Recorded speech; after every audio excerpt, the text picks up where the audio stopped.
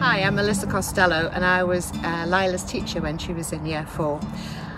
The idea of the garden and to think about Lyla came from the children, and they wanted something that would last forever and somewhere where they could go and remember Lyla and have some time to spend there. We were really glad when we got the grant from Dobbies, because that's going to make a huge difference to the quality that we can put into the garden, and that's what we really wanted to do to remember Lyla. Hi, I'm Stuart Ives, I'm Lyla's dad. I think since the early days of this sort of tragedy, we've always wanted something that we remember Lyla by.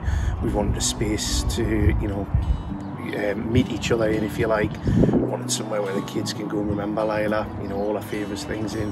And I think what this has done, this competition with Dobbies, has enabled us to have exactly what we want. And I mean, it shows the strength of these competitions. It shows the goodwill of people, the nation, and of course the kids that are getting involved.